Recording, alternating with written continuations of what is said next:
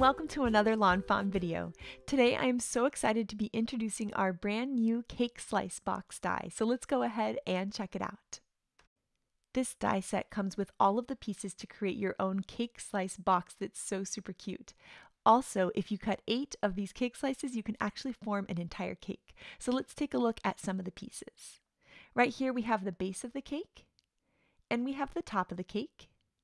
This here helps you cut layers into the cake, and I'll be showing you how to do that in the video.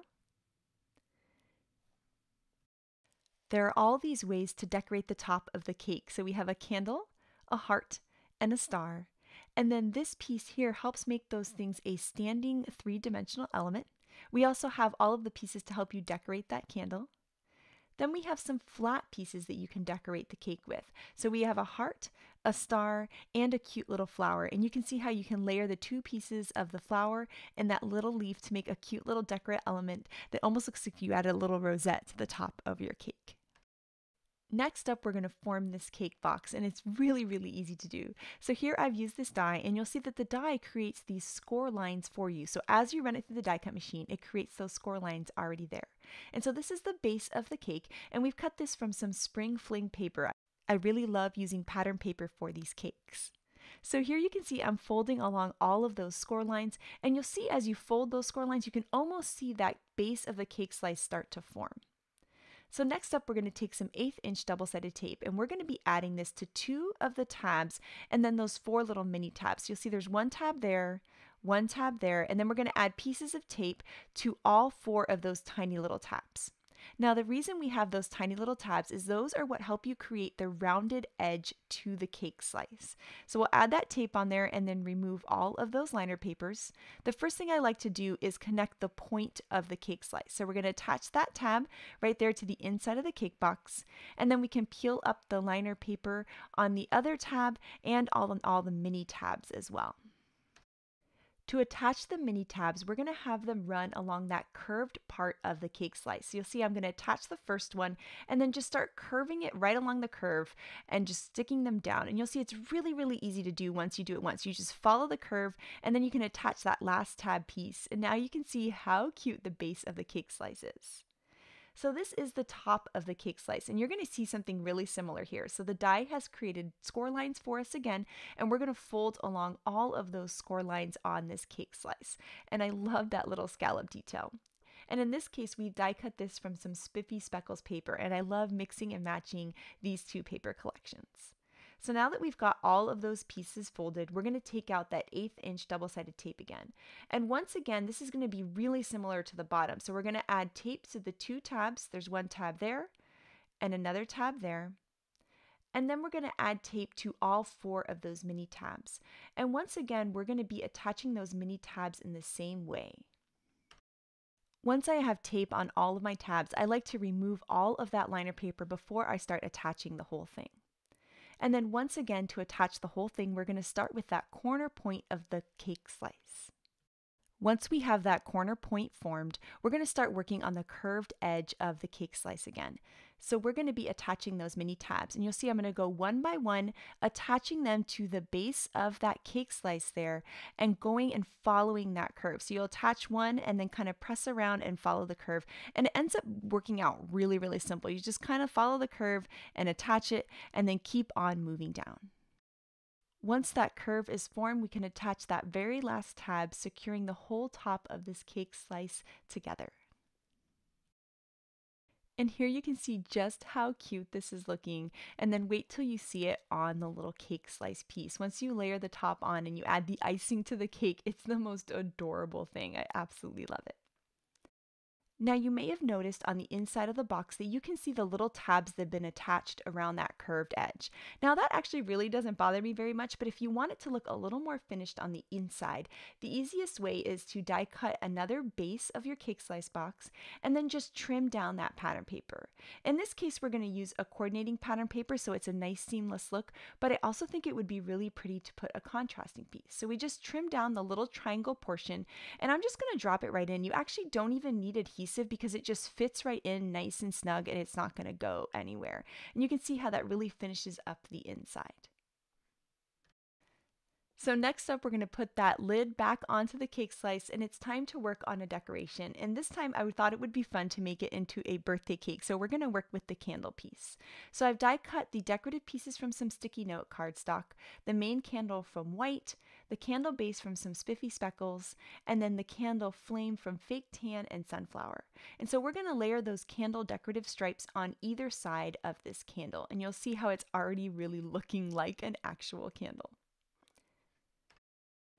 The next step is to start decorating with the flame. So I like to put the darker part of the flame on the candle piece first, and then I put the lighter part, the more decorative part, over that. So you could have it just be plain like that, or you can add this decorative part on top, just depending on maybe how many cakes you're going to be making.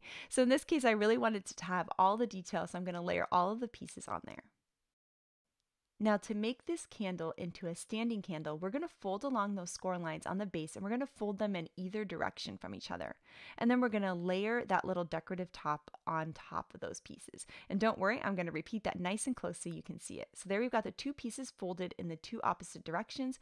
We're going to take this piece and layer it over top of those two, and those two pieces are going to stick to the bottom of that decorative scallop circle. And that's going to create the standing candle.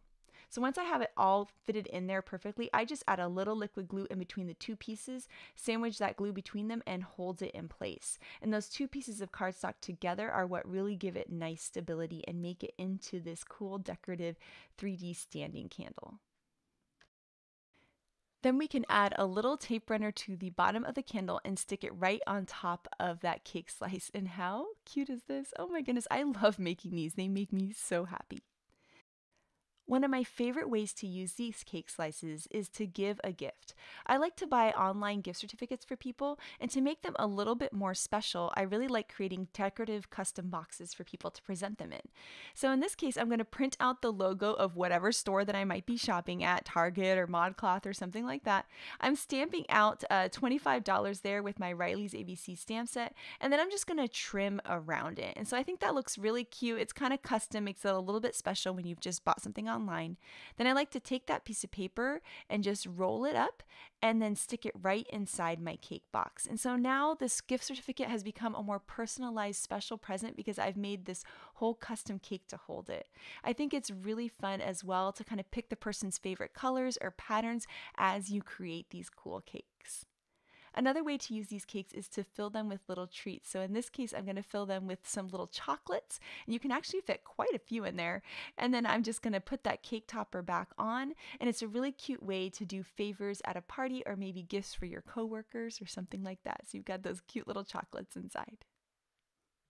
Now this is one of my favorite things about this cake slice box. If you cut 8 of them, it forms an entire cake. So that's what we did here. We've got 8 slices, and you can see just how adorable this looks.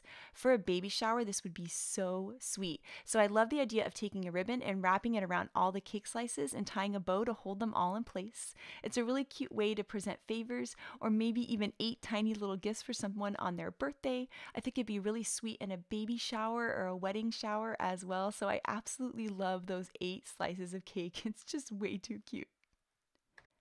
Next up, we're going to go over how to create a layer cake. So I've die cut the base of the cake, and now I'm taking that layer piece and just centering it right on the side of the cake piece. We'll run it through our die cut machine, and that's going to create those 3 opening pieces, which looks like the layers of a cake.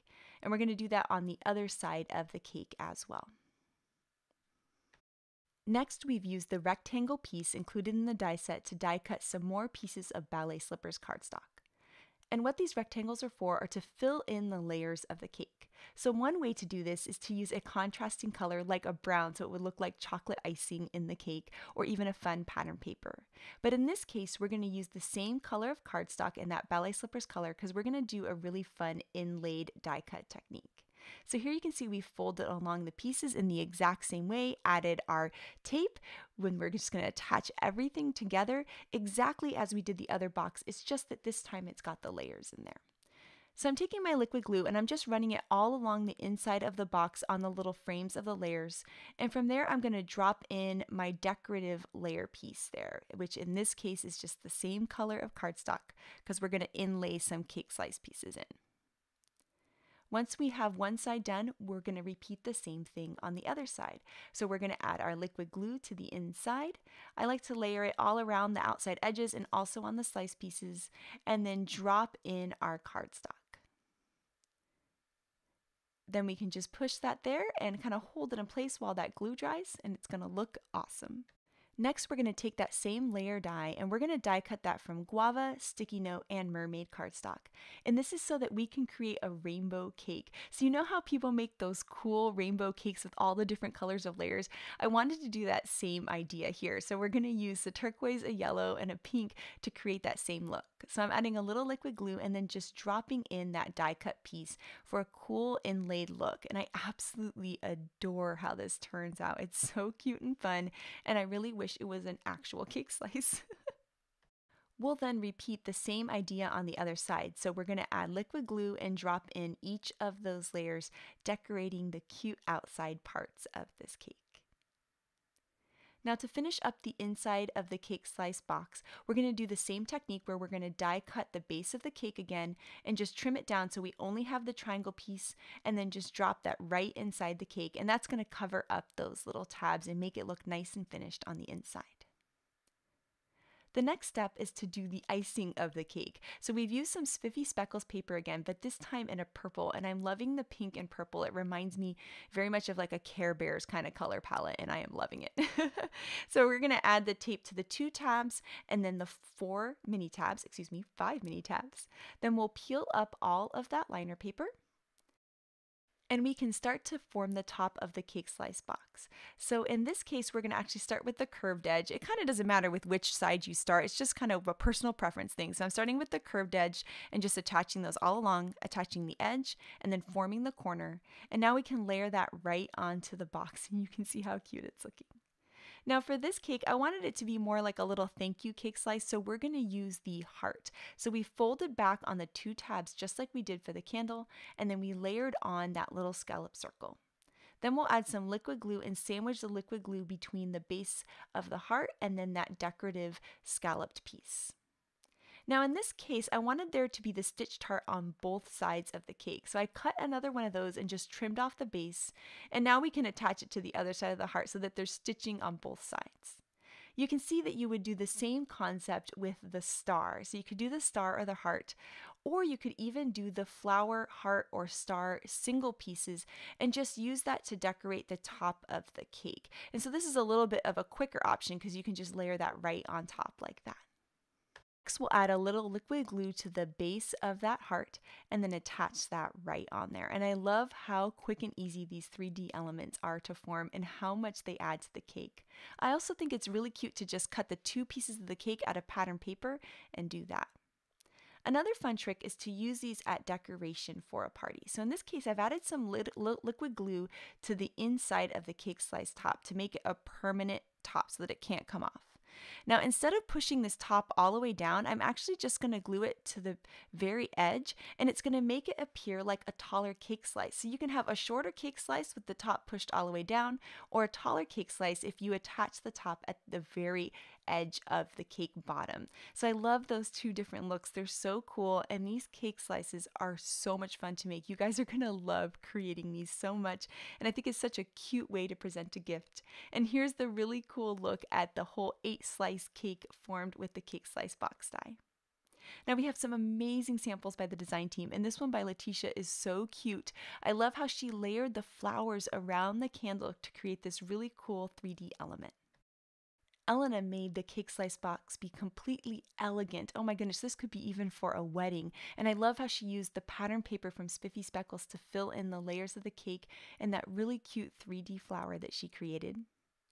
Here, Megan created a carrot cake, so she used one of our carrot die cuts and layered it on top, and it's the cutest idea. This card by Kay is so sweet. I love how she added those little dots to the scallops of the cake. And then here, Yanea did some amazing ink blending. I absolutely love the pink and red combo. This would be super, super sweet for Valentine's Day, and I love how she put a little chocolate truffle inside.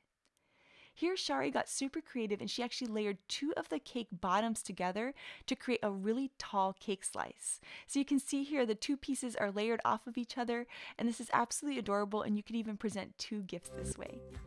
So I can't wait to see what you guys do with the cake size box, so make sure to share it with us. Thank you so much for watching today and have an absolutely amazing day. Bye!